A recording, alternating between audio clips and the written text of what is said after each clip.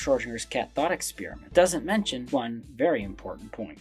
If you're using a mechanism that relies on quantum uncertainty to either kill or not kill a cat in a closed box, the cat will both be dead and alive at the same time, at least until you look. If you have a quantum system where a quantum event can play out in two ways, the particle will literally be in both states at the same time until something interacts with the particle to check it. However, this experiment wouldn't work in reality. On our scale, the universe is like a sandstorm, but instead of sand, it's teeny tiny particles. The box Schrödinger's cat is in this bath of particles as well. So information about the cat is still getting in and out of the box. At no point was it in a alive-dead quantum superposition. As things get smaller, more and more time passes between events where a particle hits or interacts with us. So the reason why Schrödinger's thought experiment wouldn't work is because a cat is just too big to not interact with something, unless of course you had a magical black box that could separate the inside from the outside of the box completely.